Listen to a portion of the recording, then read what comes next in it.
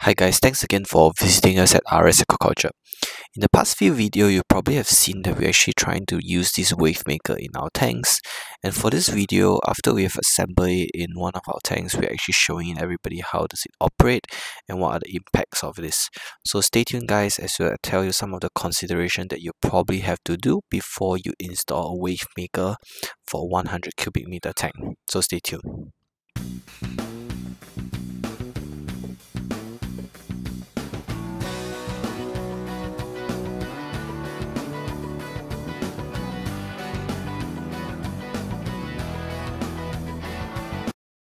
Welcome back guys. For those who are not familiar with our channel, we actually do shrimp farming and mud crab farming using either RAS systems or even biofloc systems.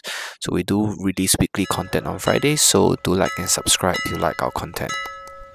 So for today's video, we actually been using paddle wheel in our indoor shrimp farm systems, and the paddle wheels are actually meant for a 50 up to 100 cubic meter tank. So these are typically 7 to 10 meter in diameter depending on the depth.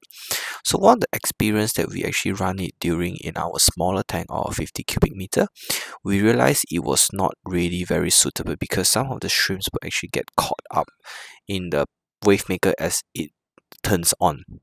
So what we realized is we had to wait for the shrimp to become a bit bigger, and in the meantime we will actually transfer this to another tank, because initially when we tested out with this tank, it is actually only after moving some of the shrimps from the nursery, and it was only about 1 gram size, so they are actually quite small.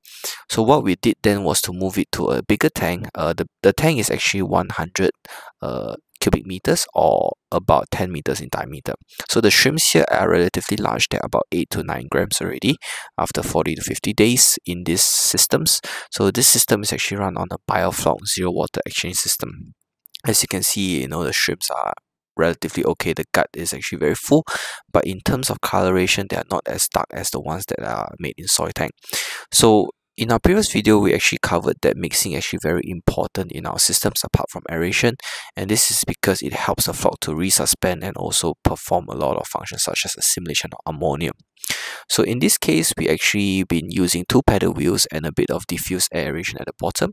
The first step was to turn off the existing paddle wheels. We did not remove it from the system is because we might have to reuse it again.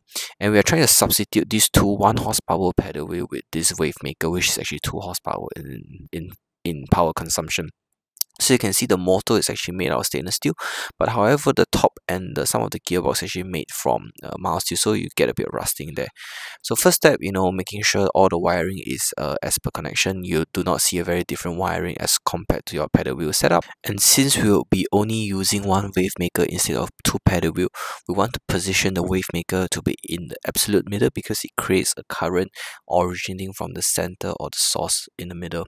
So that's how we actually position it, and we actually position and tighten the position using strings to the side of the tank so that it's actually secure.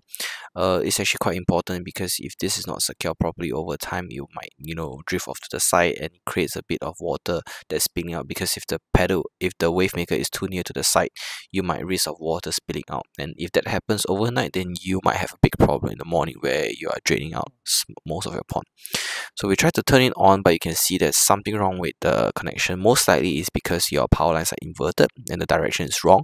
So what we have to do is again to do some electrical modification and just swap one of the lines, L1, L2 mainly. And once you turn it on, this is how it should be look like. So bear in mind, this is a 10 meter diameter tank which can house up to 90 cubic meters or even 100 depending on the depth.